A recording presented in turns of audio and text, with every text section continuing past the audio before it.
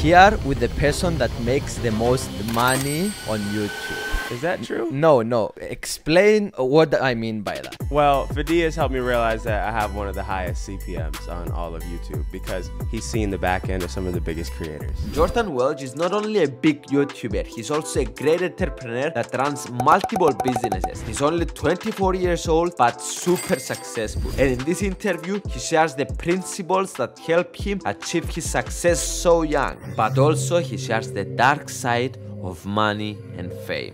On 1 million views, I make around $3,000, and on 1 million views, you make around $22,000. Yeah. This is crazy. But I think it's a little harder for me, at least, to pull 1 million views compared to some of the, content that you're creating. I think your content appeals to a wider audience. My goal now is to figure out how can I take this content and make it go broad and go wider. And you've actually helped me a lot with that. Tell us why you have them, why you think you have the most CPM on YouTube. Well, I think it's simple. So the nature of my content is about business and finance. And the thing that dictates a higher CPM on YouTube is the quality of the advertisements that people can put on your video. And I think that the Shopify, one of the main things I'm known for, dropshipping, investing, crypto, those are some of the niches that companies spend the most on advertising in. So I think that's the reason why I have a higher CPM. But what would you say? I mean, you know a lot about YouTube, so.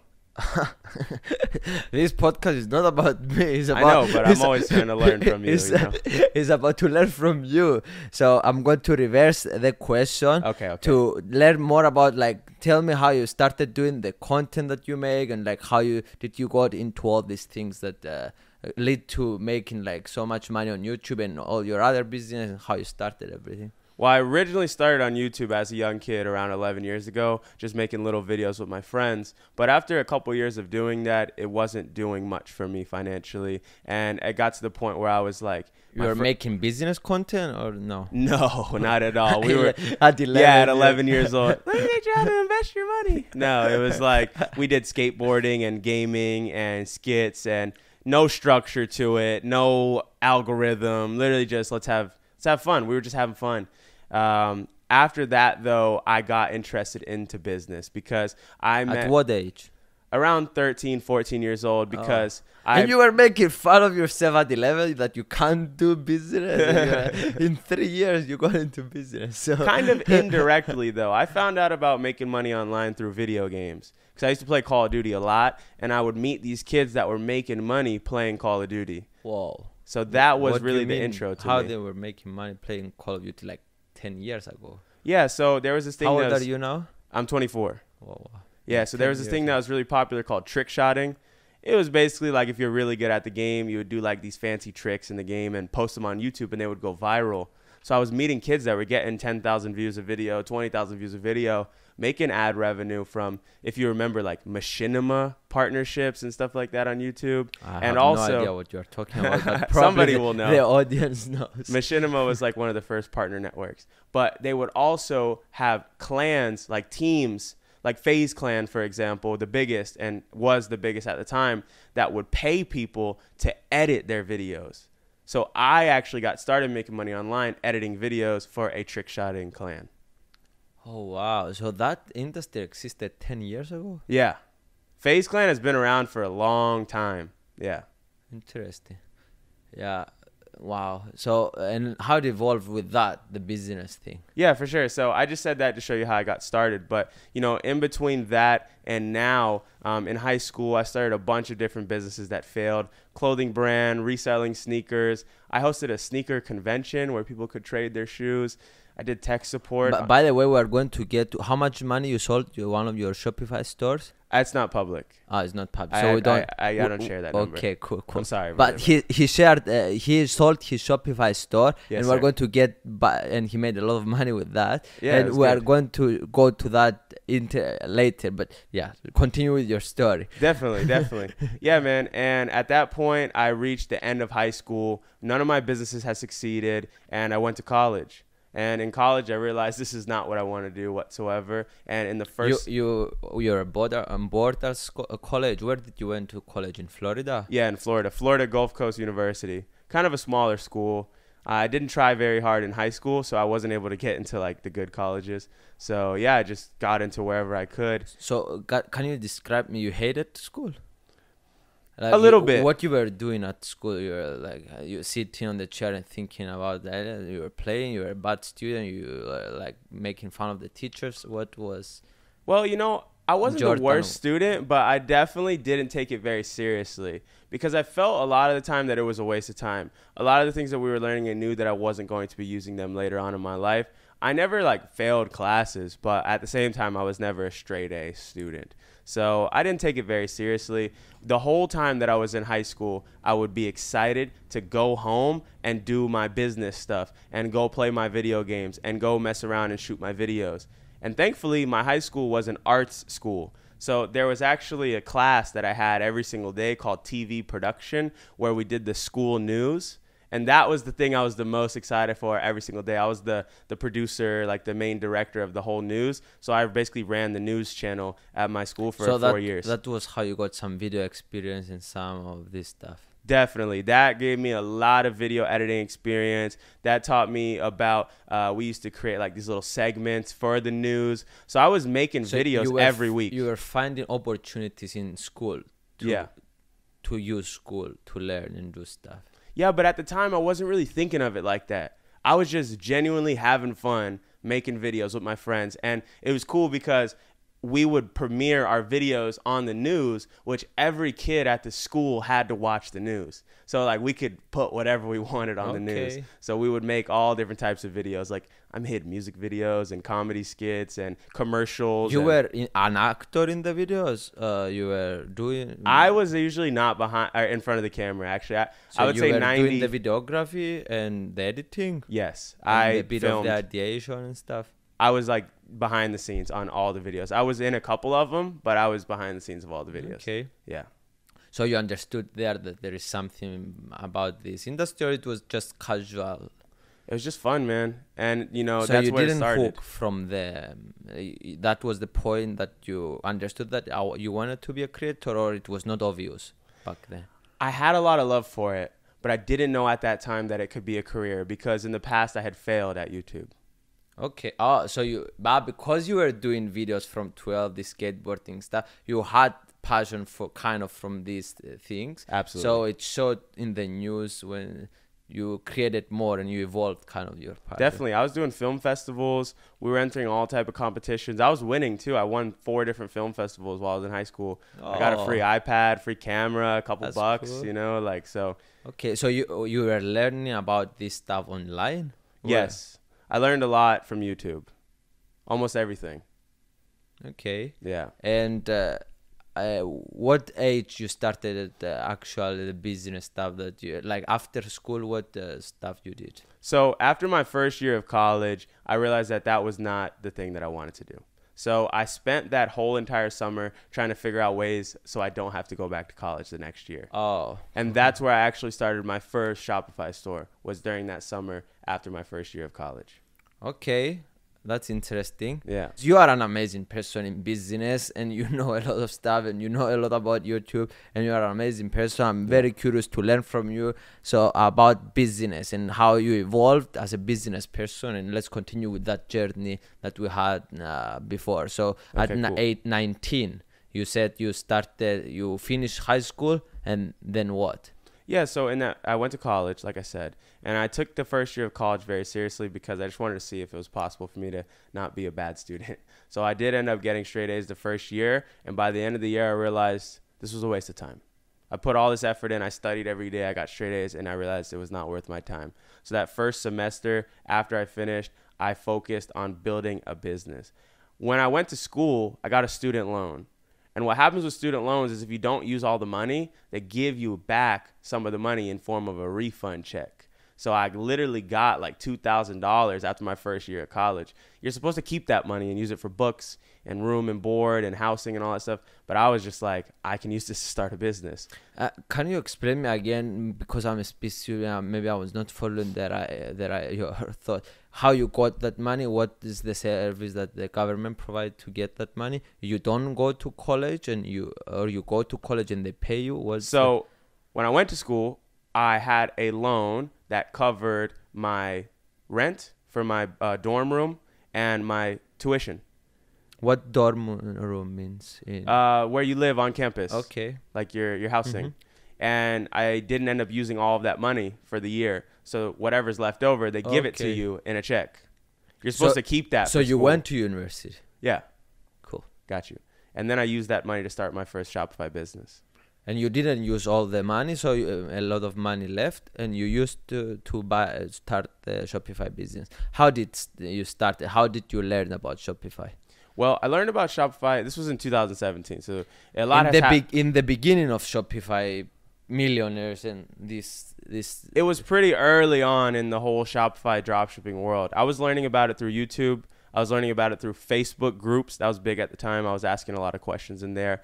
And I was learning through trial and error.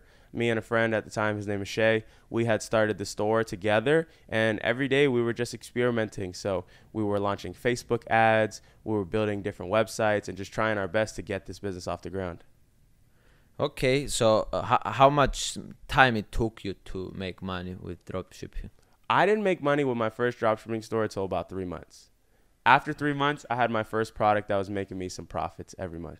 But how did you started selling stuff, or like how you were marketing, promoting the thing? Facebook ads, like what was your thing that you were doing? Yeah, so basically we would find. By the way, you are teaching people how to do that, and you like this is one of the most knowledgeable guys on Shopify that he knows how to explain it, and he did it himself. He held a Shopify store, so you are qualified for me to be asking you all these questions. Yeah, I mean, I guess a little bit. You know, people come up to me and they say, "Oh, you're the dropshipping guy." I'm like, okay. Yeah. But yeah, basically, what we did is called dropshipping. It's not innovative. It's not like I'm the first one to do it. But at the time, because I didn't have a lot of money, I couldn't order inventory of products. So we would go on AliExpress. You know AliExpress? Yes. We would go on AliExpress and we would find products that looked cool. They looked like they had potential to sell. We would put them on our website. We would run Facebook advertisements to our website. And when we would you had to you had to be skilled to do Facebook advertising or to do it right, or anybody can do Facebook. Well, I had an advantage because prior to that, like I told you, I was doing videos. So I had a strong understanding of how to edit videos. I also had spent so much time on the internet that I had a basic understanding of marketing. You know how it is when you spend a lot of time on the internet, you see a lot of headlines, you see a lot of memes, you see a lot of stuff. So it's easier for you to kind of get a grasp on making a somewhat viral piece of content. I still had to learn, and I'm still learning to this day, but being able to edit videos gave me an advantage that a lot of people don't have when they start learning how to run ads. Okay. Yeah. So 3 months in, you made your first profit, and you went. Just to rephrase what you did, you went on AliExpress. You found a product that is cool, and you think it will work. People will want it. You ran ads with good promotion because you knew about video. You made like cool videos and like cool stuff for people to be interested in the product. Yes. And then.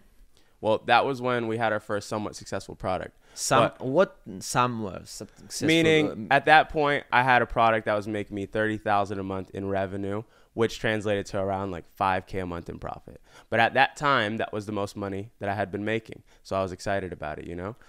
The way that I actually took it to the next level, getting past $100,000 a month in revenue. How much you made on the first 3 months? I really lost money in the first 3 months altogether. Okay. But by the end of the first 3 months, I had my first product that was making some profit. You know what I mean? Yeah. So after that, I was able to take that little bit of profit and continue to reinvest it back into the business. And I changed my strategy up. Instead of me finding products that I thought were cool, I just started to focus on stuff that was already trending, products that were already making money. Interesting. And how improving did you them. found those? Well, you could find them just from being on social media, right? The biggest products that I ever sold, I found them on Instagram, just scrolling, on Facebook, just scrolling. Ads, or you just saw them on videos? Yeah, most of the time it was ads. Ads. So you are, that's interesting. You are checking all the ads. So that, that means that all the people that were spending money on that, they were probably making money with that product to be sustainable and for you to be able to see it. Exactly. So you were getting the win. Wow. You were getting the winning products by just watching and consuming the ads. Yes, and you could see. Is that right? Yes. You could see which ones were doing better, obviously, by the engagement, too. You can see what people say in the comments. You can tell which ones are having bot comments, just like random comments, you know, and the ones that actually had the legit comments. So Fuck. that's how I found my first 100K a month product, was through that. 100K a month, what does that mean? That's 100K a month in revenue. In revenue? Yeah. In revenue, you mean not profit? No, not profit. Okay. And how much the profit was So on that? by the end of 2017, the best month I ever had with dropshipping was around $20,000 in profit. Okay. But Which- an average month back in 2017? An average month in the end of the year when things started going good, every month had been over $100,000 a month. And I actually have a video on my channel called like my first year on Shopify where I show all this. So if anybody wants to go verify those numbers, they're all there. And I'm not the best with remembering numbers. So if you ask me like specific, what was December 2017, I probably can't tell you. And come on, man. If you say one number like it was 20,000, it was 10,000, nobody. Well, you know, people are always looking for a reason to like say this guy is whatever. Not me in particular, but you know how it is. So I just want to put that out there. Yeah, it's interesting. With that space, there is so many people scamming. That's what I'm trying to stuff. say. So like, I just want to say that all my numbers are out there. You can go verify them. You know? Interesting. So let's continue. Like you made your one product got you to 100,000 per month, or it was multiple products. So in 2017, I had 4 products that started making money. But what would happen is I would get a product that would get some sales, and then it would die off. And then I would get another product that would get some sales, and then it would die off. And that continued to happen. Why do you think it was dying off? Like someone else was promoting it? Like, what do you think? Where the products were dying? At the time, that was sort of my strategy, was to take a product, get as much as I can out of it, and then move on to the next one. In hindsight, what I should have done was actually take those products that were successful and turn them into brands, meaning that I built a store entirely focused around that product and focus my energy entirely on that instead of just trying to chase the next rabbit or chase the next opportunity. That's interesting because you eliminate the failures and like the time to find new product and test them and do all this stuff. You just focus on building trust with one product. That's the difference with what I did with my most recent Shopify product. With my most recent Shopify brand, I was able to sell the same product for over 2 years and sell the company at the same end. Product, and that's why you were able to sell that and make a lot more money. Yes. So after 4 years in Shopify stuff, so I had the first Shopify store 2017 and pretty much the majority of 2018. But around that same time, I started doing YouTube again. This time I started because people saw me from my hometown making money on the internet, because I would post on my story and stuff like that. So I wanted to make videos explaining what I did. And if you watch those first videos, they're not optimized. They don't have crazy thumbnails. The first one is literally called What is E-commerce? And it's a video of me with a laptop and a webcam, and I'm just on a PowerPoint explaining to people what e-commerce is. That was where the roots of my channel started. And you started getting views or no? Not really. Yeah, Okay. like 100 views, 200 views. The way that I got to my first 1,000 subscribers was actually I would post these videos in Facebook groups. So basically, like I said, I was using Facebook groups all the time to learn how to do dropshipping. And now that you found that interesting, Facebook groups actually teach you how to make dropshipping? Yes, because it was a community of other people that were doing it. And I think for people that are just getting started, whether it's YouTube or business, you need to be in a community of people that are doing the same thing, because it'll show you that, one, it's possible, and two, it will show you where you can improve, because you can actually talk to people. Like having people like you around helps me so much, because it actually gives me motivation and allows me to bounce ideas. So I had that same thing with dropshipping very early on. And you build that now with other people. Are you still doing that? You still have people in your community teaching them how to do dropshipping? Yes, so I do have a community still. And are they active still on your community? Definitely. Now we have around 10,000 people on my Discord. I have around 1,000 people in my private community. That's a lot of money. 10,000 people. Those are not paying customers. For free, Yeah, it's a free Discord. And then in the 10,000 private, people. By the way, it's very interesting what you are doing, because I learned that I am not converting as by selling merch and all this stuff. I know the YouTube stuff, but I don't know all this stuff. But what you are doing with having people on your Discord and all this stuff, this is what people told me to do, to just start interacting with my subscribers with one way or the. I'm not saying that I'm going to do it, but this was the advice that Nas Daily and big people gave me. I feel like it's important to have a community, you know? Yeah. Just because at the end of the day, like, it's nice to have one place where all your people can learn from each other and meet each other and share their successes and failures together.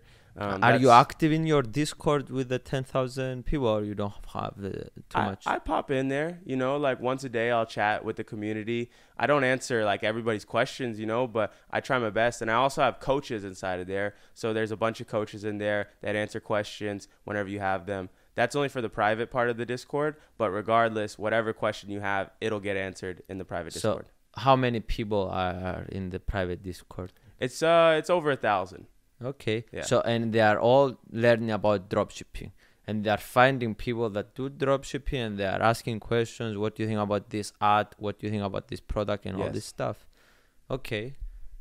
And how you find like people that, so they pay, how much they pay to get inside? 67 a month. 67 a month. Yeah. Oh, so it's a month. So if 1 month they don't find the bored of the value that you are giving them, they can go out. Yes, and I think that's important. You know, I like people to be engaged. Okay, that's interesting. And how do you found them go, like, tell me some success stories. Tell me, like, probably with a lot of courses, there is a like majority of the people, they are failing and they are not doing what they're supposed to do, and the stuff that what was your experience with that? I mean, we have a ton of success stories. You could go to my Instagram, and in the Instagram highlights, I have 3 full highlights of testimonials from people that have either watched my videos, found some value and started a business, or went in one of my products, found some value and started a business. Even today, somebody came up to me at this conference we're at, Vid Summit, and he told me, man, I started watching your videos in 2020 during the pandemic. I was literally in debt when I started watching the videos, and now I'm doing Shopify. And he pulled out his phone, and he showed me like an $86,000 month, you know? Like, people really come up to me on the street and tell me these stories. So it's one thing when you get it in the DM, but it's another thing when I go outside and like people are really telling me, yo, bro, you helped me get started with my business, and now my business is making $1 million a year. Like, that puts the biggest fire under me more than anything else, because, you know, I have had some okay numbers in business, but to actually have an impact and get other people started in business is like better feeling than the success that even I've had with my own stores. Do you think that Shopify is like still easy to do it, or it becomes more and more difficult as the competition goes and as more people understand the opportunity there, or you think there is huge market that no? I don't think it was ever easy. I think it's been hard the whole time. I know what you're asking though, is it getting harder now that more people are doing it? Yeah. I think that the challenge does increase. I think it's more important that you get better at becoming a good marketer, better content creator, learning more about selecting the right products. I think it is important now to actually be better. I think that it is harder than it was maybe 5, 6, 7 years ago when less people were doing it. Because right now, Shopify and dropshipping is one of like the hottest or most known about businesses to start online. But it's for a good reason. Lots of people have been able to make their living off of that business opportunity. So it's similar to YouTube.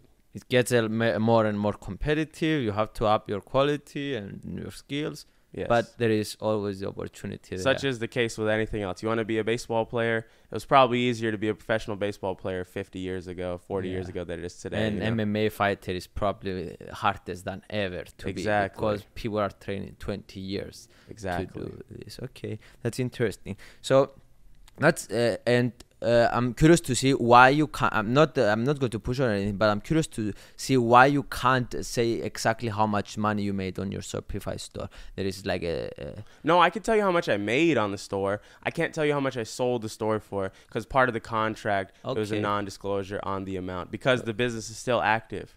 And so people can't. Why is this helpful for the person that bought your business? For you to not be able to say the number? Well, I mean, that's just one of the things he asked me for. Okay. He knew who I was when I sold the business, and that was one of the things he asked me for. Oh. He asked me, please don't share the amount that you got for this business. Okay, that's interesting. Yeah. So, and how everything evolved with YouTube, and you slowly transition with Shopify, Yes. and you were doing more and more YouTube. And I'm curious to see if you found more joy, or it was more money, or if you found and why you started shifting. Now you are doing probably full-time YouTube, and just maybe as a hobby Shopify or something, or I don't know. Tell me what your thoughts on that. Much more joy and fulfillment from creating content, because the truth is, when I look at my life, that is the thing that I started with above anything else, and that is the thing that I always had a passion for.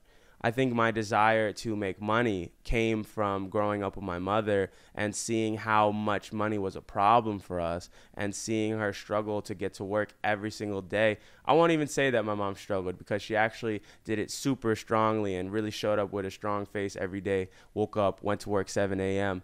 But I saw how hard that was, and it made me realize at a very young age how important it was to make money. I think that's where my desire to be a businessman came from. But I think my real passion lies in creating art. You know what I mean? My real passion lies in making content and telling stories, and really just having fun with that whole process. I'm having a lot of fun with it lately. You spoke about your mom, so you didn't grow up with your father. No. Can you touch a bit on that, or? So I can say that my biological father is still around. He's still alive. But we did not have much of a relationship growing up at all. Ultimately, I don't want to get too much into it because it's a very personal thing for me. But he did not do my mom right. When it started and it was time for me to be around, it wasn't like he was there. Okay, cool. So the YouTube thing that you are doing now, so when it started becoming successful, I'm curious to see what was the first time that you're like, oh yeah, this is a full-time thing that I'm focused so in your thing, and when you did you reach your first 10,000 subscribers, and how much time it took you to grow to 100,000 and grow more and more? So I really walk me through your journey, baby, your YouTube journey. Yeah, YouTube is what I get the most excited about talking about. So listen, no, you were excited before as well. No, I'm excited, but I love talking about YouTube. So really, in that time of having my Shopify store, I was able to get to my first 10,000 subscribers. My first Shopify store. So 2017 to 2018 was around the time I got my first 10,000. But I was doing YouTube very differently than I'm doing it now. I was posting 3 videos a week, and it was very niche content. Not just how to start your own Shopify store, but how to track your profits on your Shopify dashboard. Tiny niche content. And okay. That's what got me to my first 10,000 subs, but it was a super grind. So you were solving all the Shopify problems. If you saw that it's a struggle with one problem, or if you thought that people will have the same problem, then you were making a video about that. Yes. And it got me to a certain level. Not only was I able to get my first 10K subs, but I launched a course at the time. I did a little bit of coaching, so that opened up some income for me. And even at the level of 10,000 subscribers, I was making... How much money you were making? Yeah, I was making around 30K a month from YouTube. And with AdSense or with the coaching as well? No, with AdSense, I was making $500 a month. Okay. $1,000 on it. So you were making, with 10,000 subscribers, $30,000. Yeah. Because you were coaching people how to do dropshipping, all this. And I had a digital product, a course. And you had a course. Yeah. Wow, that's crazy. With 10,000 subscribers, I was giving me 10,000 subscribers, you were making $30,000. Yeah, and I think a lot more creators can do the same thing. I think a lot of times creators get too wrapped up into trying to make all their money off brand deals and AdSense, but actually being able to launch a product is the thing that will make you the most money. And digital products are the best way to do it because they have 100% margin, meaning all profit. That's crazy. So $30,000, and how did it evolve from there? Well, It didn't stay at 30,000 because No, I'm not only talking about the money. I'm talking about the subscribers, the 10,000 subscribers, how it evolved, how you shifted your content, and all the story going so forward. the channel side sort of flatlined around like the end of 2018, around 2019, because at that time I had stopped running my first Shopify store. That business, because I was constantly testing new products, switching out new products, that business just was not able to sustain, and eventually it died down. So I was making great money, like I just told you, from coaching and from YouTube. So I was like sticking with that, and I was doing that. And, you know, I had my first like 6-figure net profit year in 2018.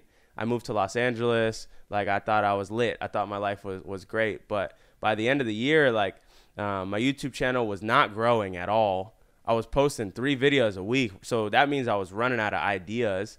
And it got to the point where I was just like, I don't love these videos at all anymore. Like, I'm over it. So I stopped, which kind of slowed down all the income that I was making at the time, you know? So because my store stopped, I wasn't feeling as good about making Shopify videos. You told maybe I heard you on time. You said that you were in Los Angeles and like you were like at the lowest point, a very low point with money, with how you felt with yourself. Can you get more on this topic? So what happened was at the end of 2018, I had stacked up my first $100,000, and I thought that everything was cool, right? But then going into 2019, I was living in California, so I got that California tax bill, which is not pretty.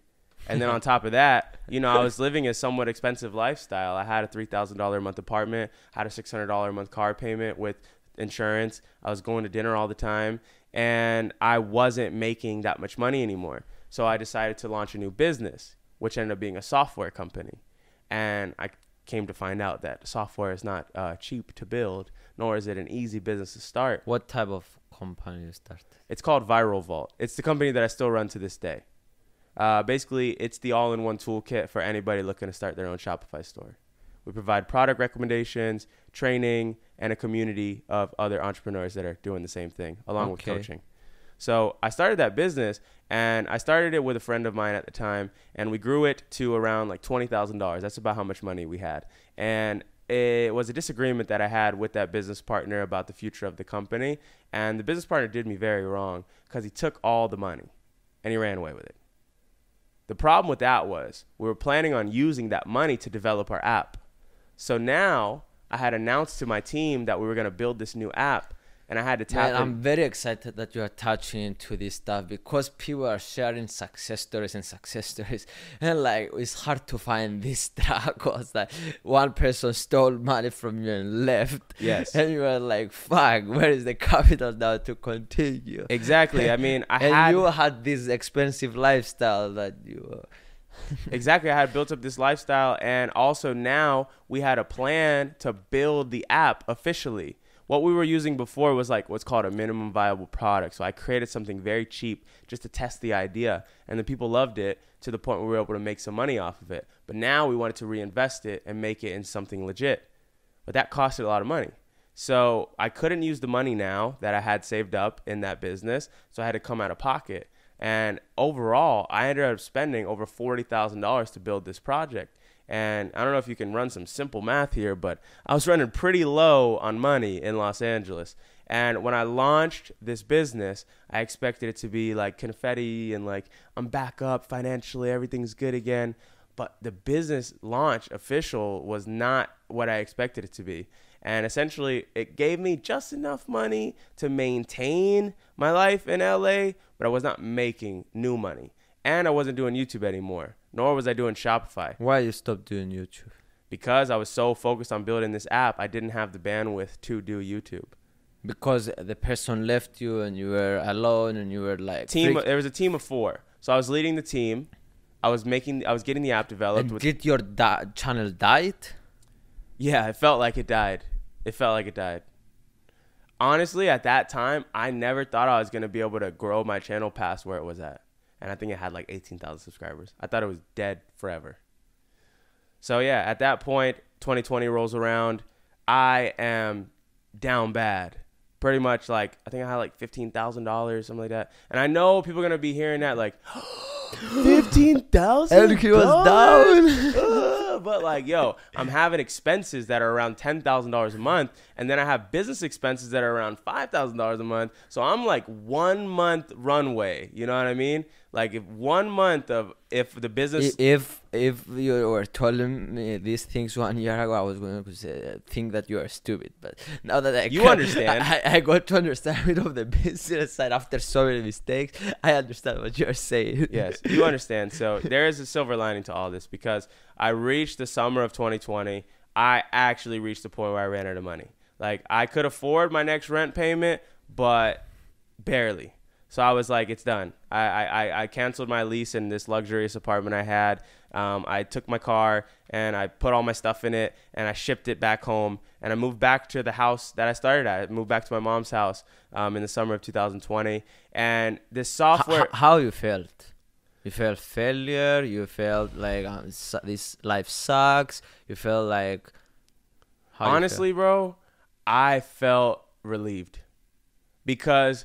I was feeling so bad in LA, and I was feeling so stuck in that glass apartment that I just was like ready for a change. That you were always dreaming to get that apartment and to do all this stuff. Yeah. And you felt sick. I felt almost immediately better when I landed back home, because it was like... okay, here we go. You know what I mean? Oh my God, you're a good storyteller. you have me on edge. It's the truth, you know? And my mom, you know, God bless her. She's the most beautiful woman in the world. I love her to death.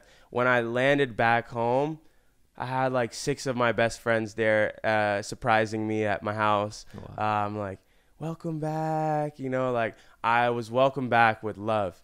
And when I was in LA, I was single. I had, good friends, but like I was in a dark place, dude. I felt like I was all alone, you know? So when I came back home, I was surrounded by love again.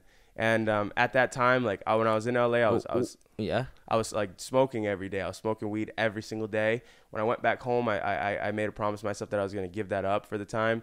And yeah. I'm curious to hear a bit more about your LA lifestyle, and like, because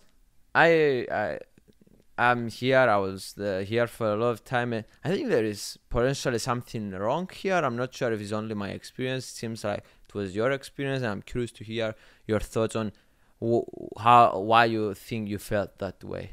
Yeah, I think LA is a pretty dark place, and the reason for it is that there are some beautiful people here. There are some of the smartest people in the world here, some of the most talented people in the world here.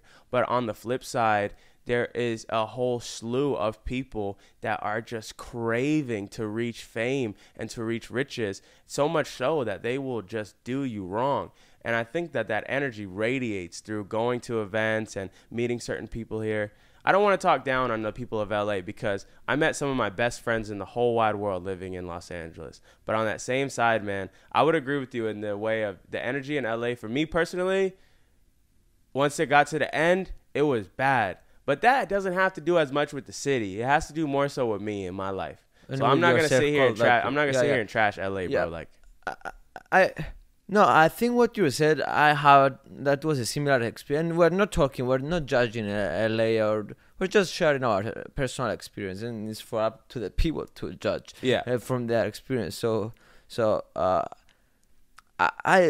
when you were saying that people are so desperate for success and money that they will do you wrong, that felt right, because I have the same experience here. Like, everyone is trying to reach that thing, and I'm not gonna lie, I'm similar way that I'm trying to, but I would like to think that I would not do wrong to people to try to get to that point. But it's very transactional. It's very but I'm not sure. Maybe I'm trying to find a place that it will feel more like home. Yes, and I think the other reason too is that I'm literally from Florida. You know, you're from Cyprus. Like, we're not from this town. You know, so that's another thing too. Is like, how'd you feel? I know you don't want to turn on you, but like, how did it feel to actually go back to Cyprus having some success?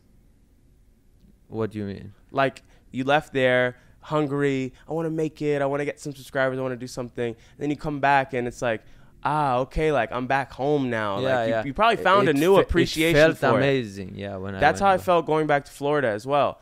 I left Florida and I was like, oh, I need to get out of here. I need to go somewhere else. I need to go. And honestly, I probably did at the time. That's what God was telling me. That's what my intuition was telling me. That's what I probably needed to do at the time. But when I came back, I found love for my home state again. You know what I mean? Yeah, and it's very important for us that we went through this experience. Yes. Because we saw the other side of the coin. Because just us telling you guys our experience is like different, because you experience it, you learn from it, you experience this world, you understand how this world works. So it was very important that we went through. Definitely. I mean, I've had some of the crazy stories of my life living in LA, and I've met some of my best friends living here. You know what I mean? So I don't regret moving to LA at all. Yeah, but there is interesting thing. The thing beautiful about life, you don't know what you were going to be doing if you were not doing that thing. So maybe the alternative, we are so accustomed and we love our experience, and we always think that the alternative was going to be bad because we're so accustomed to our experiences. This is our whole world, and like it's interesting when you look at it. Yeah, I mean, with this perspective. The only option we have is acceptance. So to live and look at the past that didn't go as well and say, oh, I wish I would have did that better. All that's going to bring is just hurt and negative energy to your brain. So you went back. You got very welcome with your family, and even you were not doing great in business. They were like, I was pretty low, yes. And once I got back, my first priority was, of course, like I said, cutting out smoking. So I felt like that was a really negative habit in my life. So you thought why it was bad? Because I was already down, so I was doing something that was making me even more down. You think smoking brings you down? I think for the majority of people, yes, and they've become delusional to say that it doesn't because they do it every single day. I think that if you're not rich and you're just trying to get started in your career, I think you shouldn't be doing that every single day. But who am I to say what anybody should do with their life? I just know from my experience alone that it has hurt me more than it has helped me. Okay, so you went back. Yeah, you gave up with, and I started focusing on the thing that got me started in the first place, which was Shopify and e-commerce. So I realized that this software company was not going to magically blow up overnight, and there's nothing else that I could do to get the business to grow. So I went back to my roots. It was like this deja vu moment. I'm back home on the same bedroom that I was sleeping in back in 2017. I'm working on the same shitty desk that I started at back then, and I'm just trying my best to get a Shopify store off the ground. The difference between back then to now is in the past, it took me 3 months. This time it took me 3 weeks to find my first profitable product. And I remember just being so upset at myself for not having the vision to just do that when I was in LA. The problem when I was in LA was that because my expenses were so high and because everything was so chaotic, I didn't even have a second to like have a rational moment of thought. Oh my God. So it was that moment of coming back home, getting that relief, taking a breath and just saying, okay, dummy, like just do this thing that you know you can make money with. That was the breakthrough for me. And literally, bro, within 2 months, I had gotten this store past $50,000 a month. I moved out of my mom's house again. I moved to Miami. And, you know, I mean, that was really where the tide turned in my life. Yeah. Crazy. You had that in front of your nose all the time. The whole time. Because you had some money, like you were stressed and like you were blind to see that this is the thing that you know how to do, and and I think my ego was having a hard time allowing me to let this software business go for a moment because I had already put so much money into it and so much time that I was like, I have to make this work. I have to make this work. I have to make this work. But like sometimes in life, you do have to take steps backwards so you can move forward. Okay, that's interesting. So you were trying so hard to do that, and you gave up YouTube, you gave up trying to do Shopify stores, the two things that you had love for. Yeah. And you were trying to pursue that thing. And when you gave up for a certain period of time on that, you found that so sometimes giving up on stuff might be the wise option, you think? Yes, give up is the wrong term. I think it's more like pivot. You know what I mean? Because like give up means like, oh, I'm done with this forever. You know, for me, I never wanted to abandon that company because I had 4 full-time employees. So I couldn't really just say, all right, guys, you're all fired. But I want to give a big shout out to all my team, if any of them are watching this video, because there was a period of time where they worked for me for 3 months and they didn't get paid a dime because we didn't have the money to do it. And because they supported the team and the mission that we were on, they were okay with sticking around and not being paid. And for me, that's why this team is now paid extremely well. I have team members all around the world, in India, in Uruguay, in Russia, in the United Kingdom, and they're all doing well. They have apartments, they have cars, they take care of their families. They're good. And that's good. That means Houses. That means that you are a good leader for them to stick there for 3 months and believe in your mission even when they were not getting paid. Well, thanks, man. I mean, I try. I think they know that the mission of the company was more than anything to help people get started and inspire them as entrepreneurs. So I think, we try to be pretty focused on that. So, yeah. So moving forward with you went back, it clicked in your head, you started your Shopify store, and then? So in that year of 2020, I started the year at my lowest point. By the end of the year, I had got my store to almost $500,000 in revenue. But this time, I did it differently. Revenue, you mean? Sales. And it was around $100K in profit. And more importantly, I begun the process of actually building a brand. Instead of selling a bunch of random products, I had focused entirely so when on you selling went this back, product. you said, okay, I'm going to build a brand now with the Shopify stuff. Yes, learning from my past mistakes, I started it the same way that I started the other business, with testing products. But once I found the product that was doing well, then I said, okay, no more. Focus on this. And you had a lot more experience. Way more experience. With the software company, with managing people, with branding and business, because it was how long ago it was that you came to LA? What was the gap? I lived in LA for like 2 years. So, that was 2 years of meeting millionaires and meeting Shopify store owners and hosting events and watching hella YouTube videos. And so yes, my experience and my knowledge grew immensely being in LA. Mm-hmm. So when it came time to do Shopify again, I was a better person than I was the first time around, significantly. Okay. And of course, the failures from the last business taught me a lot. Okay, yeah. And how that evolved? You were making money on Shopify? So at the end of 2020, I started the YouTube channel up again with the same goal that I had before, to share my journey on Shopify. But this time, I took the YouTube craft more seriously as well. And going into 2021, I wanted to have the biggest year of my life. And honestly, that was the breakout year for me in a variety of reasons. 2021. Yeah, because that year, I grew my Shopify store past 1.2 million in sales. I grew my YouTube channel to 250,000 subscribers. And I felt like I found me again. He was lost for a very long time, and I felt like I was able to come back to who I actually am. And I started to feel joy again about life. I started to wake up appreciated. I started to have more gratitude than ever before. And it was because of the money? No. It was because of the subscribers? It was because you felt that you are accomplished and your heart was like, oh, I think I'm doing the right thing. Why you think you felt that relief and you were not feeling that before? I gave a lot of thought to this.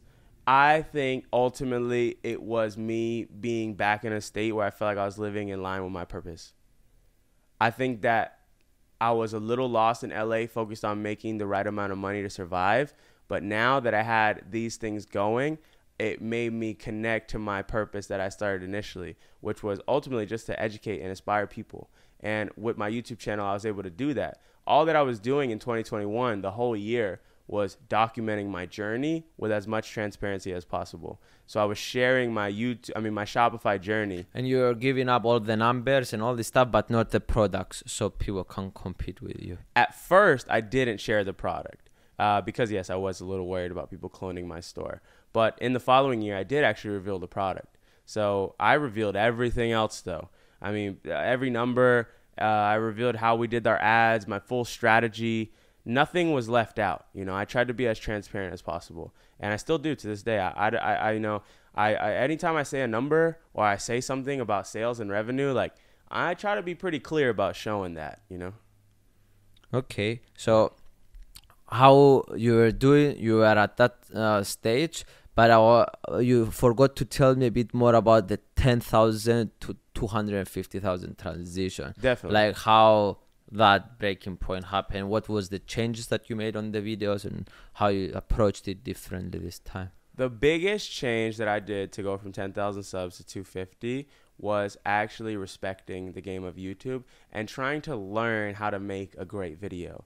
Before, I was trying to brute force my way to getting subscribers by just post without caring as much about the quality of the videos. This time around, I wanted to really understand about retention and packaging and how to actually make a story in a video that's entertaining. And for me, I was still making strictly educational content. So there was only so much of that I could do, but I was still trying to learn as much as possible. So that's really the key, I think, for me at the time, was just actually taking it very seriously, not just uploading videos, but trying to become a master of the YouTube craft. So, and you were doing that by reading the retention graphs, trying to see what other people are doing successfully and like replicating. Really, not the graphs, but the other thing you just said there. Studying other successful YouTubers outside of my niche even. Like, not always was I just looking at other Shopify guys. I was looking at other YouTubers like vloggers and different type of interviewers and stuff like that. Different type of educational channels and trying to see what they were doing right that I could apply to my channel. Okay. Yeah. And let's go from 250,000. Now you have a lot more than that. So how that transition and what clicked the year of 2022? I think the biggest thing was actually surrounding myself with other creators. And I'll tell you why. Because being around people like you, especially, you helped me so much with my YouTube channel. Without you, I don't think I would be where I'm at today. I think I would definitely still be making videos, but I think I would have a fraction of the subscribers I have today. Come on, shut up. I actually mean it. Because the truth is, bro, I didn't know what I was doing wrong. It got to a point where I was making videos and I thought that I was doing like amazing stuff, but actually getting feedback from people that understand YouTube showed me where we can improve. So I would say actually being around other creators that weren't in my niche but were very successful on YouTube helped me so much because it helped me expose what I could do differently. And the other thing that grew my channel a lot was I tried to think of how can I apply the viral YouTube principles that work to the business and finance industry, because nobody else has really done that successfully. The only big YouTubers in the finance world are just educational. So like, how can we go more viral, trendy with business videos, if that makes sense? Okay, and you are making business videos because why you are making business videos? My mission statement with my channel is to inspire the current and next generation of entrepreneurs. I think me as a child, when I was 12 years old, I was... Brother, I fucking love you. You're an amazing person. Listen, bro, myself at 12, I was watching these videos, bro. I was watching videos from people telling me how to make money online, and like all I could find was like old white men and like random people that might have made some money, might have not made some money. My goal is to be a relatable figure that people can look to and say, oh, wow, if this kid coming from a small city, North Fort Myers, Florida, with a single mom who is making less than $20K a year can, you know, make $1 million, multiple millions of dollars on the internet. Not only that, but sharing the stories of these other kids and even men that have made millions of dollars on the internet. Okay, I can do it too. And the proof is there because people come up to me and they literally tell me to my face, yo, because of your videos, I'm now making, or I'm now doing, Do you think everybody can do it? Be an entrepreneur? And make money and become a millionaire? I think anybody can become an entrepreneur, but I don't think everybody is cut out for running like a mega business. Entrepreneur doesn't always mean millionaire. You know what I mean? Like, there are people in towns all around the world that run general stores and they run taco stands and they might make $2,000, $3,000 a month, but I guarantee you that those people are fulfilled and happy. You know what I mean? Not all of them, but you get what I'm saying. I'm curious to hear it. I always like to challenge people. Do you think with you saying the statement that you can do it, that you want to show that you can do it because you did it with the circumstances that you had, do you think that can have a negative effect to the viewers more than a positive, and they will think maybe that they can't do it, and maybe they're just good in art and they cannot do whatever entrepreneurship, and they're going to try and then feel bad with themselves, and then they're going to be a bit depressed and think that there is something wrong with them. Do you think there is more consequences to that, to paint this picture that you paint, that anything is possible when you do this? I don't think it's negative. I think it's genuinely true. I heard a quote from Kanye recently. He said there's two people, the man who thinks he can and the man who thinks he can't. They're both right. Meaning, if you think that you cannot do something, you can't. If you think that you can, I know that you can do it. I am not saying that everybody can build a $10 million company, but I know that everybody is capable of getting to that point. It's just a matter of putting the effort in, learning the skills, and doing it.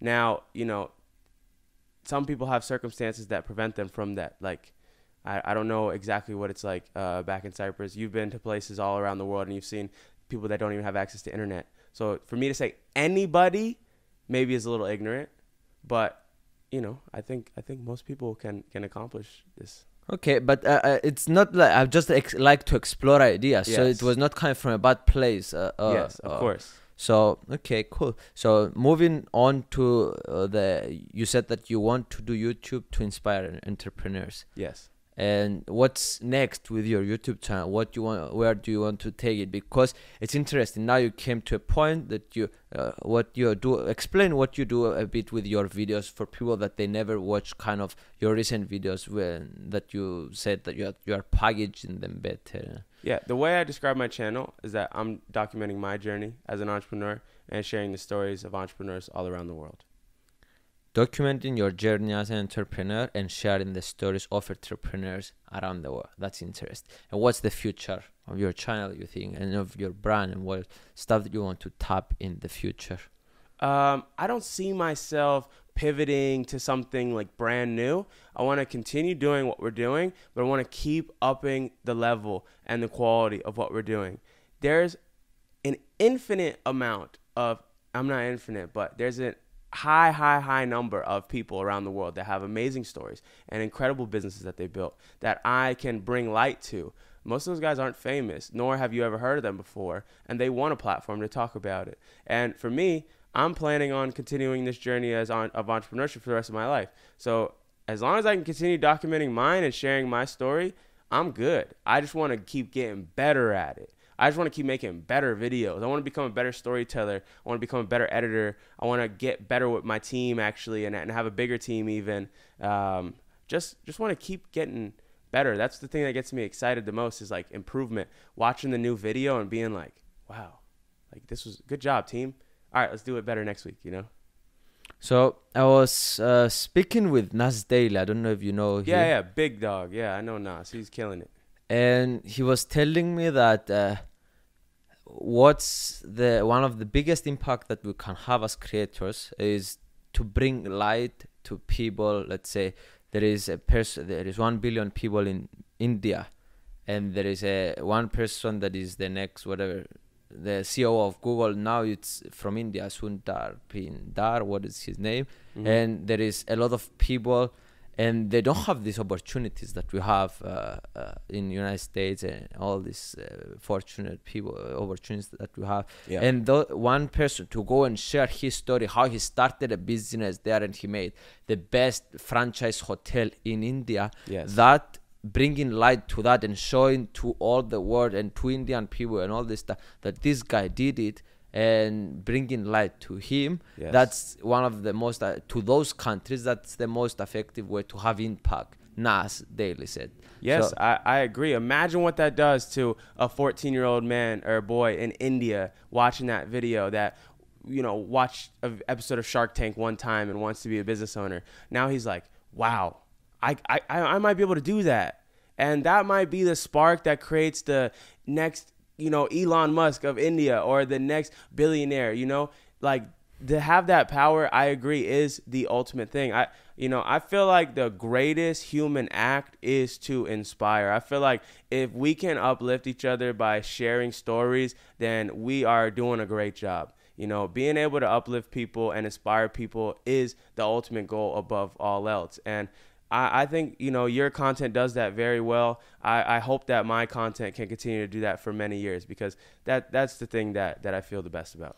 Talk about the dark side of being a creator, because it's not always good. Yeah. There is times that you had recently a video that didn't got a lot of views, and like comparison to all your other videos was a failure.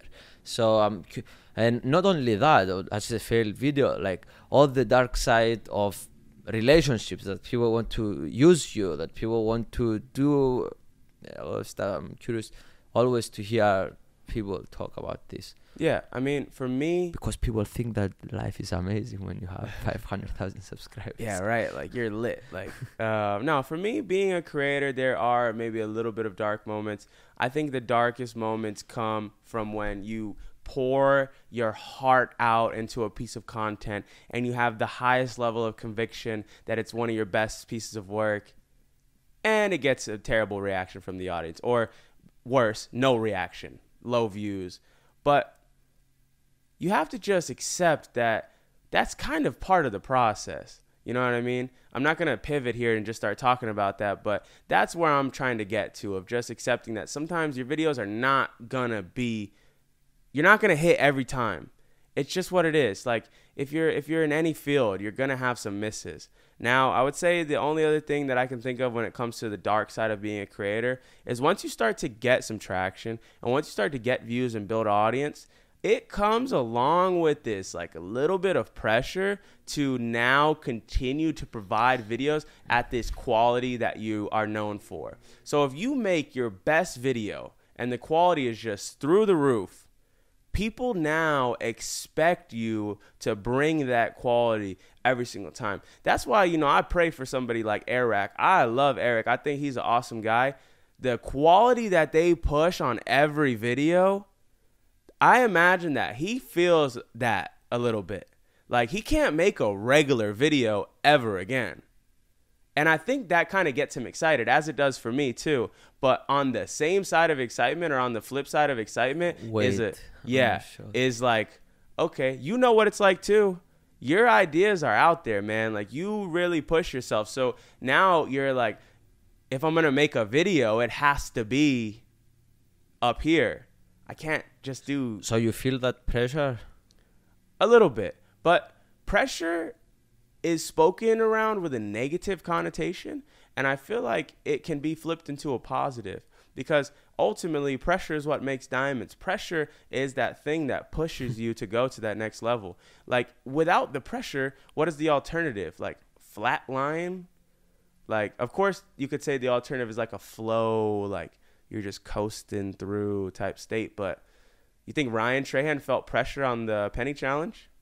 I think so. And how did that do? Yeah. And how do you think he felt after? Okay. Yeah. I agree with you. You know? So ultimately, I do feel some pressure. And I think if there was anything, the thing that I sit alone and talk about with my friends about maybe the dark side, is like that feeling of you posted your best video ever. Right after you hit that publish button, it comes with a little wave of like, can you do it again? You work so hard on a video. Can you do it again? Yeah. Can you do it again the next week? Yeah. Can you do it better than last time? And what do you... Yeah. You guys started to understand a bit of the vibe that we feel. But can you talk a bit more about your relationships in this space, and if you find that a bit of with some dark side, or if it's all amazing and beautiful and all this stuff? No, man, relationships are the thing that I'm the most grateful for in this lifetime. I have some of the most amazing friends. I could not be more grateful in this life for anything than the family and the friends that I have. I mean, like, it blows my mind sometimes. You know, a moment that I had yesterday that just shocked me was last year I met Eric. And I was a fan of his. So I came up to him as a fan. And, hey, man, nice to meet you. I'm in creator now. Da, da, da, da. All right, nice to meet you, bro. Have a great day. Like, very casual. This year, I go up to him, and it is like, yo, Jordan, what's up, man? Like, how are you doing, bro? Like, I've been loving the videos, bro. I've been watching your videos. I'm like, what the hell? And then I go to Ryan Trahan, gives me a big hug. Yo, Jordan, like, how you doing, man? Like, I'm not saying this to, like, you know, say whatever, but, like, the fact that I am able to have these friends and, you know, let's forget about the famous people. Like, I have friends in just all different areas of life that I'm so grateful for. Like, I just, like, I don't even know how to put it into words, man. Like, my friends and you as well, you have helped me so much. Like I said it already, I'm going to repeat it again. If you were not in my circle of friends, I would not have the amount of subscribers I would today, nor would I feel as confident about the future of my channel. I mean, this guy literally called me a month ago and literally broke down my entire channel, like in the best way possible. And the changes that we implemented afterwards gave a solid boost in my next video. Oh, come on, don't say that. Like, I did that, you know why I did that. So it was not like I was the super nice guy. So don't paint a picture that I'm nicer than the question you asked me was my relationships. And to be honest, I have the best circle ever.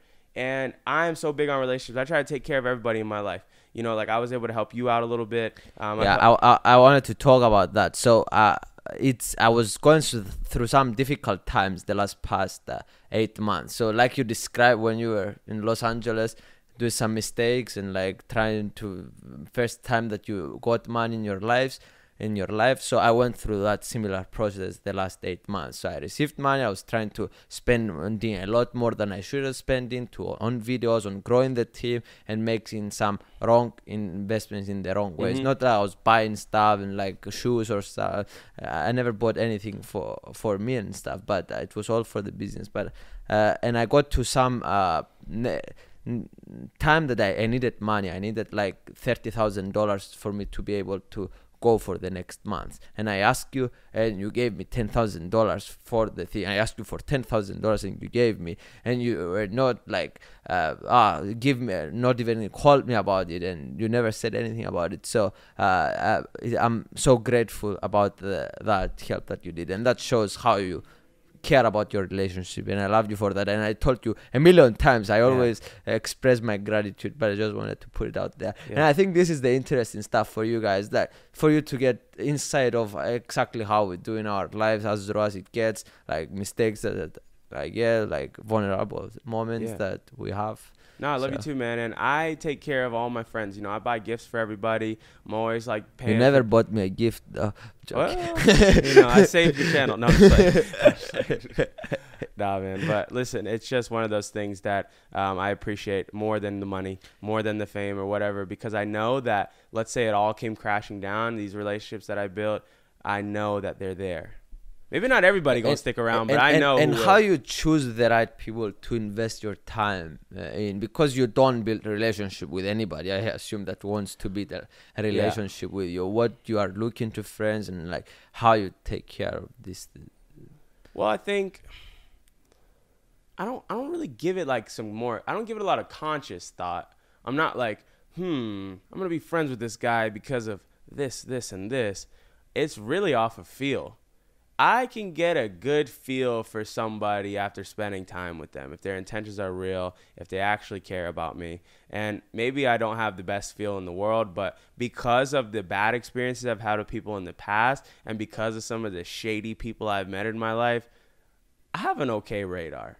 So, you know, I think just having social awareness helps me a lot. But that being said, I mean, I don't know, man, maybe some of the people around me aren't as genuine, but I'm not saying that's the case, because I know who's around me. I know who's real. But again, that's not one of those things that like I have like a process, or like I can explain it to you. It's really off of feel. Interesting. Yeah. I have a process. Okay. And it's, I think, effortless relationship, that it happens naturally. Yeah, that's what I mean by the feel. Like, it shouldn't feel like you have to like, should I be friends with this guy? Like, bro, when we linked up, it was very like, okay, Phidias is dope. Like, you know, I like this guy. We can hang out again. You know what I mean? You remember how we met? Yeah. I was giving Of course I handshakes to celebrities, and you said, "Yeah, you can come over." And I had no money back there. Yeah. You can stay over at my house as well. And like, I remember that time that we had those long conversations about YouTube and all this stuff. And it surprised me when I find a person that listens to me and asks questions with a lot of seriousness. Like, you were asking, like, you were absorbing. We had like probably 3-hour conversation. You were asking, what do you think about this? What do you think about this? And we were talking about YouTube. And the interesting thing is, like, after that, you started implementing immediately all the stuff that we were saying. So that's when I understood that this guy, and I was not 100% sure that you are going, like, I love you and all this stuff, but slowly it evolved, seeing each other actions and all this stuff, and like catching up here and there. That slowly evolved too. That's what it's about, man. So I want you to tell me about some philosophical questions now. What do you think is the meaning of life? And later I will ask, are you afraid of death? The meaning of life. Can I say, I don't want to answer that for everybody. I could tell you what I think the meaning of my life is at this stage.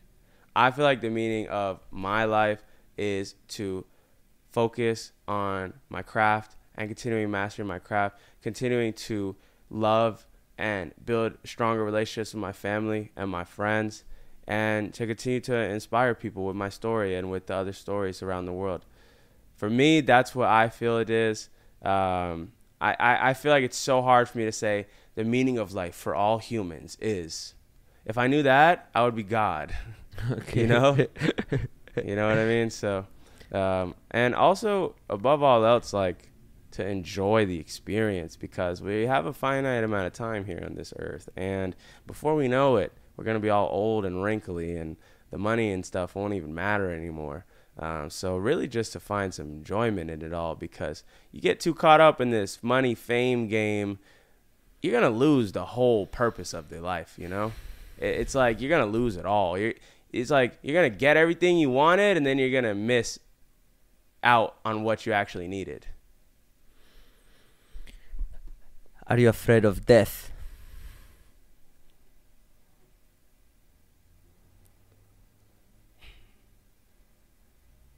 A little bit. Can you elaborate?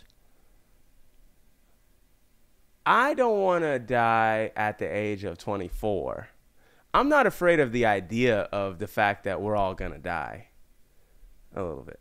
But I don't want to die right now. You know what I'm saying? Like, I want to live life, man. I want to be here for as long as I possibly can. So with that being said, maybe I'm afraid of an early death, but who's to say what is early? There is no timing to that whole thing. Yeah, I'm not a philosopher, so I don't have these like nice, concise like answers for you. Like, no, it's not a problem. You cannot be in everything good in life. So yeah. I'm not saying that your answers were wrong, or there is no wrong answer. And exploring ideas is interesting. Look, I feel like for me to completely eradicate my fear of death, I have to become stronger in my faith. I think the fear of death comes from the idea that upon death is pure nothingness and blackness and eternal darkness. I think that would be where the fear of death would come from. And I think that if you explore religion and you explore faith a little deeper, that there may be more peace to find in the idea. What's your relationship with all these things? With religion, God? I have a strong relationship with God, and I very much believe in God.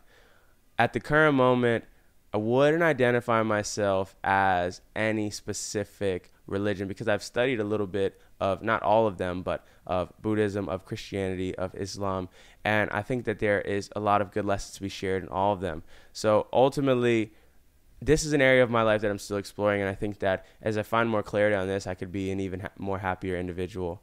As a child, I used to run from the idea of religion because I felt as if it was something that was being forced upon me, and it wasn't properly explained to me. You know, we would hear these anecdotal stories that are shared in the Bible, and as a child, I was expected to understand them as truth and as the reality. And I think that hurt my initial impression of the whole thing. But now as an adult, I can understand that these stories are meant to be lessons for you to follow, to understand what the principles are of life and being a decent human being. So this is an area of my life that I'm still improving and I'm still trying to explore more. Do you believe there is God above us watching in a form of what? And like, what do you believe in? A higher power? There is power? What do you believe? Personally, exactly? I feel like God is inside. I feel like we all have that inside of us. I feel like there are two forces inside of us. I feel like when people discuss God, I feel like they're speaking about this positive force inside of their selves. I feel like when people speak about the devil, they're typically speaking about this negative form inside of themselves. And if you look at modern religion, a lot of the things that they're preaching and telling you to do are positive actions that lead you closer to God. Love, joy, discipline. These things make you feel better. They make you feel happier, which brings you closer to God. Whereas fear, doubt, these things bring you closer to the devil, which brings you closer to a dark side of your mind. So my take on it is that I think that we have that inside of us. And I think that religion teaches us how to harness the powers to get us closer to the forces that we're going for, which, you know, we want to get closer to God without being too close, because that would be the end of it all, you know. Do you think you are black? Do you think it's hardest to become successful in business being black, or harder to become successful on YouTube being black? I think because I am an online entrepreneur, it's irrelevant. On the internet, nobody knows you're a dog.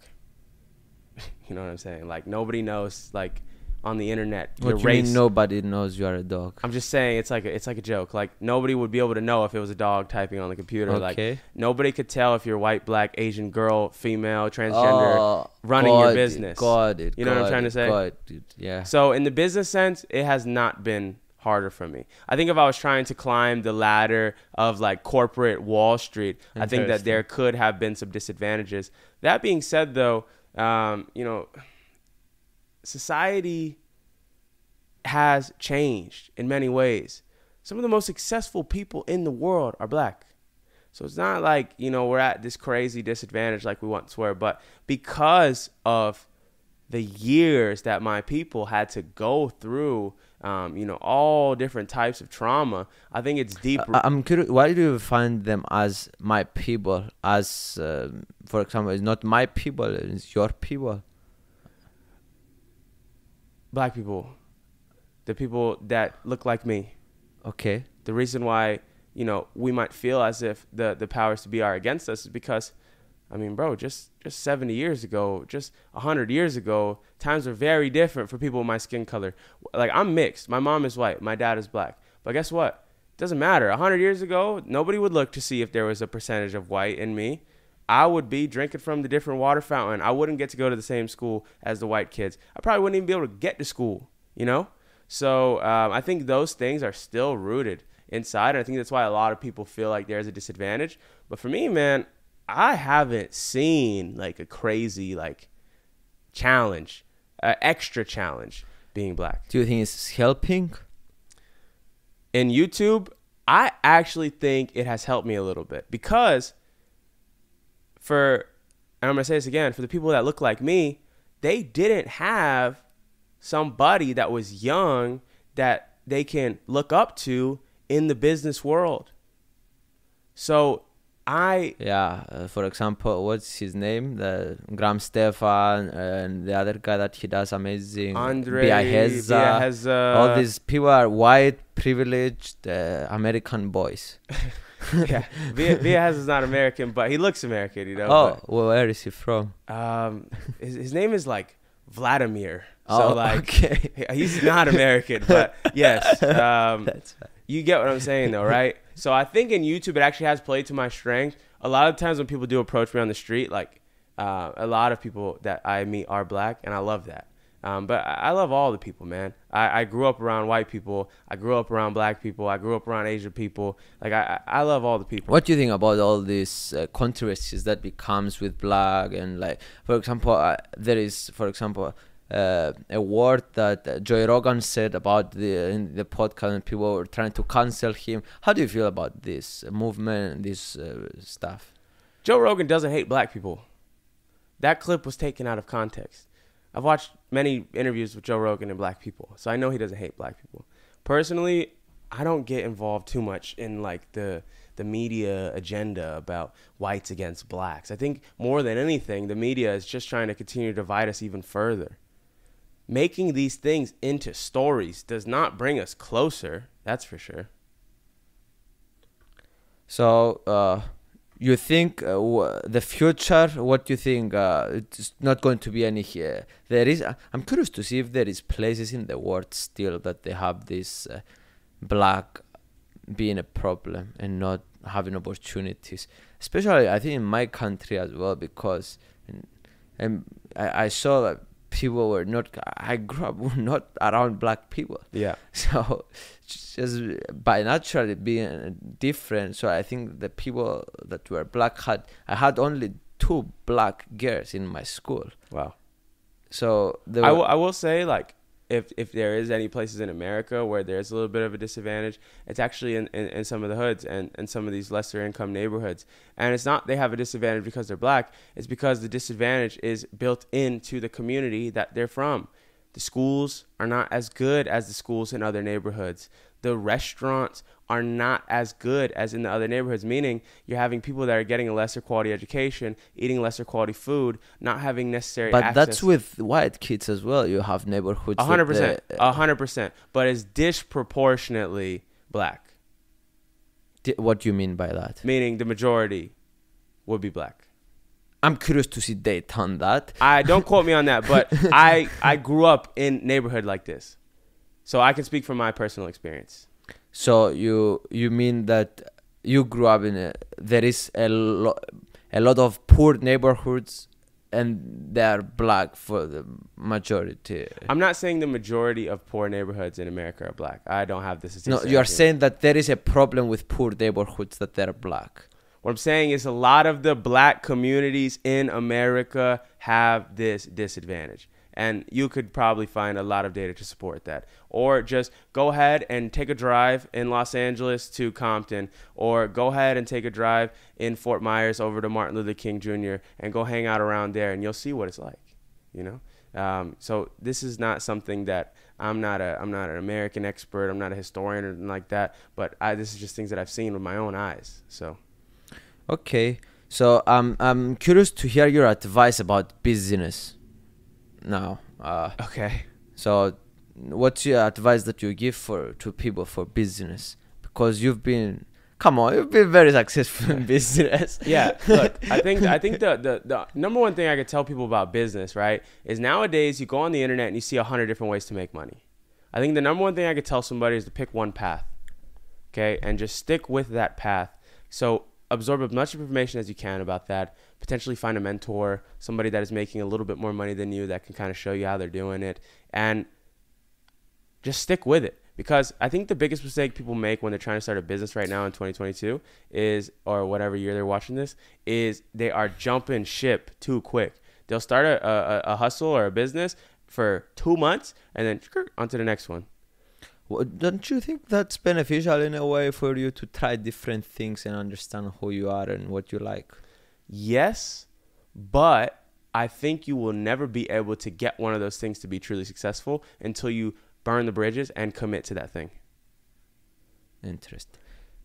If I did not try all the things that I had tried through the early years, I think I would have been a little bit at a disadvantage. So I do think that there is some benefit to testing a variety of things. But when did I ultimately become successful?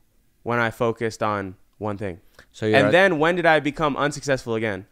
When I started trying to do 5 different things at once. And then when did I make it work again? When I focused on one thing. So this has been the proof in my life, you know? And now you see it with YouTube. When I put the majority of my attention on YouTube, it started to work. So your advice is focus on one thing and try to get the right people around you to learn from them. Yeah, the communities are out there. The education is out there for free on YouTube.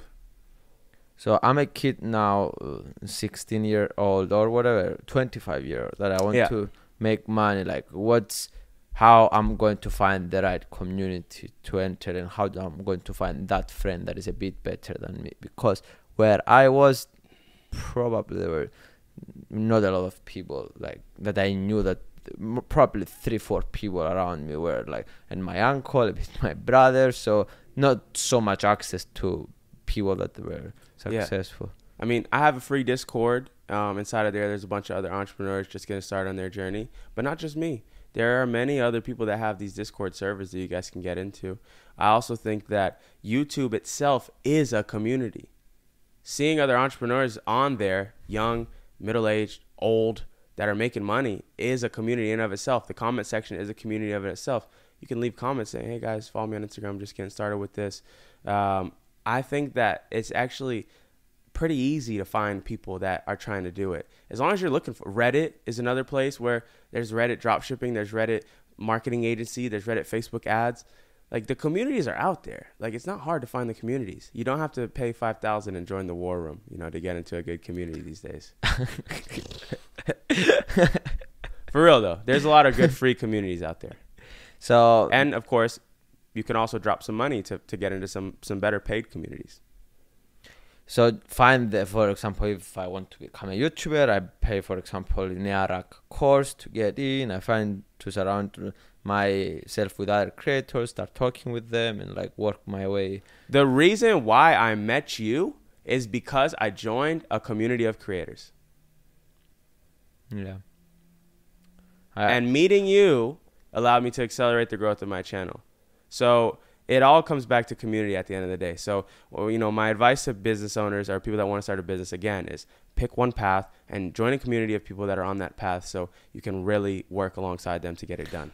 Oh, okay, that's a very useful advice. But what other things you found important, like, for example, books, exercising, meditation? Did you find anything else apart from just surround yourself that helped you? I'm glad you asked that, because I do think it's very important, if you're trying to be a successful entrepreneur, to optimize your life, meaning to actually care about your health. If you're eating crappy food all day, if you're consuming TikTok 4 hours a day, if you are, all night long, your brain is going to get wrecked. And guess what? If you're going into the competition of business against little Jimmy that is reading 2 hours a day. Little Jimmy, Mr. Beast. Exactly. AKA Mr. Going to the gym every single day, reading a book for 30 minutes a day, spends his night actually watching educational stuff on YouTube, and does the work on his business.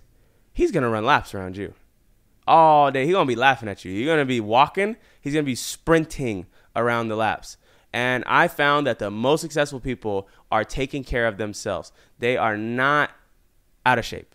They are not consuming crap content all day long.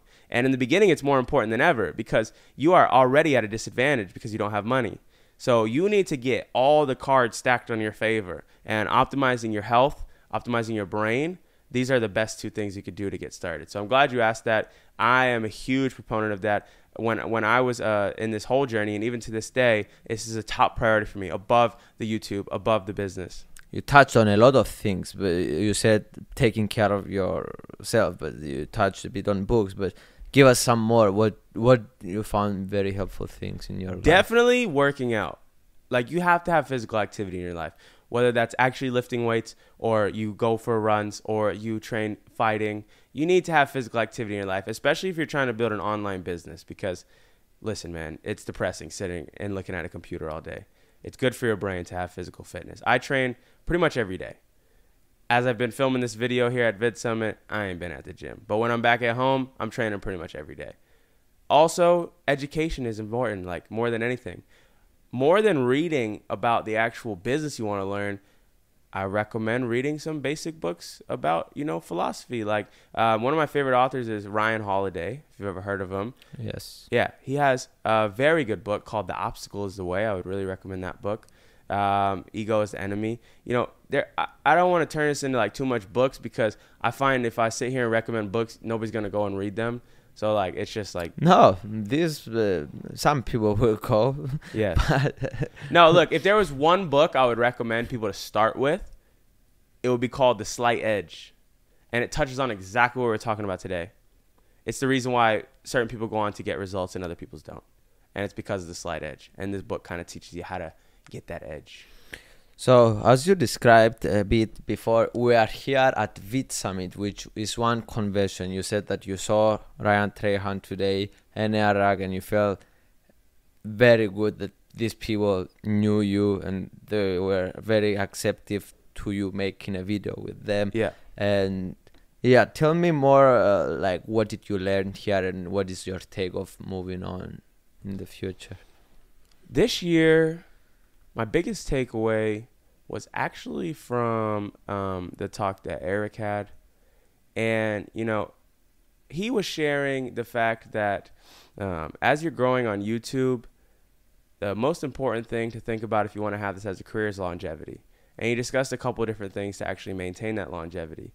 And one of the things he shared with me, it's probably not going to be that relevant to the audience, but, you know, I'm just sharing from what I learned, is that the top creators, the people that stick around the longest, are the ones that are actually creating the trends. You can get pretty far on YouTube by riding trends, but when you are the one that is creating the trend that the other YouTubers are hopping on, that's the point where you cement yourself as the one at the top of that industry. And I think in the finance space, I have the ability to do that. In a way, we've already started creating some trends that we've already seen people jumping on. But I thought it was pretty interesting. You know, I will say transparently, this year, I focused a little more on creating my video than I did to sit and learn and absorb value as much as I did last year. I also learned that a lot of people watch my videos. Like, yeah, that was cool. I know that's not the answer you wanted, but No, a lot of like, bro, last year I came to Vid Summit. One guy came up to me and was like, "What's up, man? Love the videos. All right, see ya." I think we met like 100 people this year or something. How did that feel? Pretty good. In what way? What was the conversations that you had with them? It was frustrating. It felt really good, you know, because I get approached by people almost every day in Miami. So like, I'm kind of used to it at this point. It felt good because the people that come up and say hi, I'm not known for like a joke or like a meme or something. Like, people come up and they show respect and we have real conversations. And a lot of times they're business owners themselves, relatively successful business owners. So like, it showed me what my audience is like. And I love my audience. I love the people that watch the videos. I feel like we attract an awesome group of people to the videos, you know? It's interesting. For example, there were some people in the conference that they do pranks.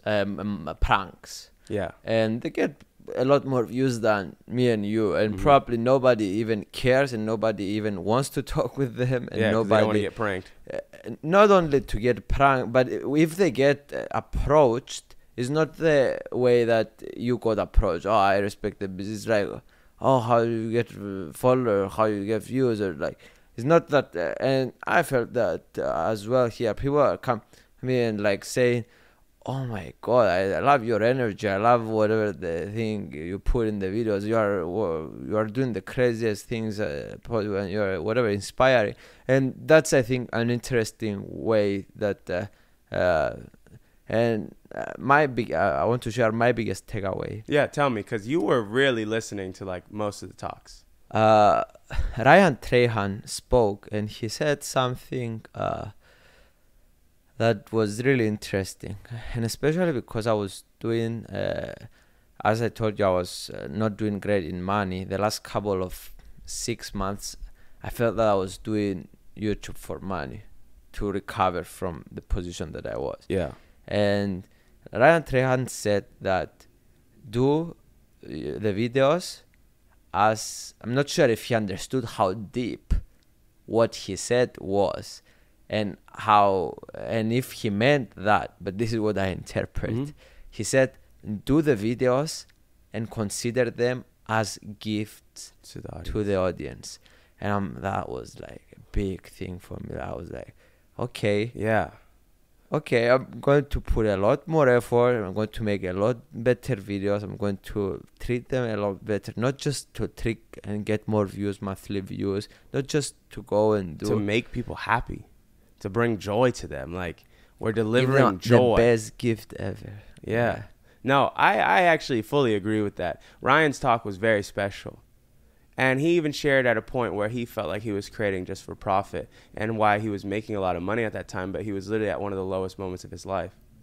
And that shift is very important. And I'm excited to see the change in your content from that new perspective. Because ultimately, when I watch your videos, I smile. I've cried from watching one of your videos.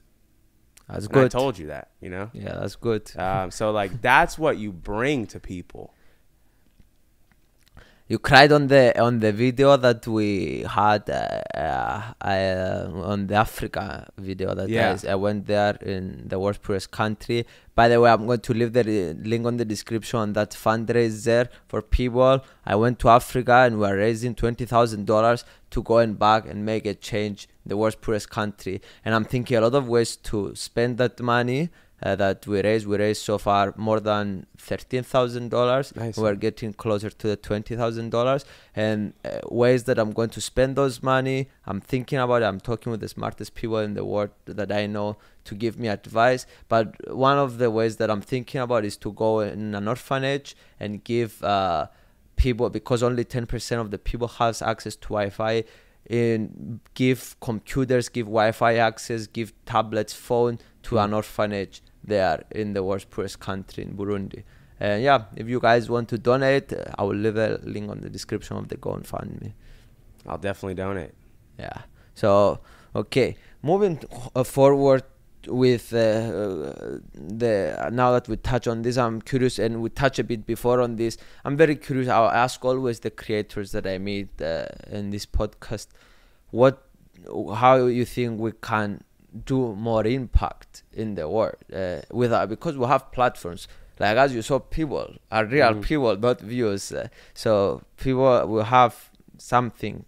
How we have energy in our hands, as my teacher describes it. Where you think is better to allocate this for impact and making a world? I guess it just depends on how you define impact. I feel like you can make an impact by leading people in the right direction, by showing them a way. You can also make an impact by going to Africa and literally hand delivering computers to children, you know? I think impact can be defined in many different ways. The way I think I can provide the most impact is by inspiring through these stories that I share. Of course, I could donate a bunch of money to charity, and I could do fundraising and stuff like that, and that is impact as well. But I don't think it always has to be that, because that person that we inspire to start their business could go on to make $1 million, and then they end up donating $10,000 to your charity. And it's like, the impact doesn't always have to be direct.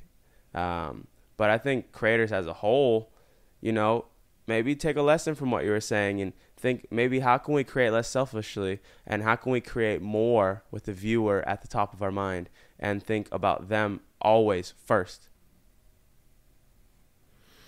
Brother, I want to say that you are a big inspiration in my life. I'm very happy I have such an amazing person that really he's happy to be my friend. Yeah. In my life, and I learned so much stuff from you. I love you, and I'm happy we man. discussed a lot of things about philosophy too, Africa, and thank you for doing everything. Definitely, man. Thanks for having me on the show. I appreciate you a lot, man. And subscribe, guys. Subscribe.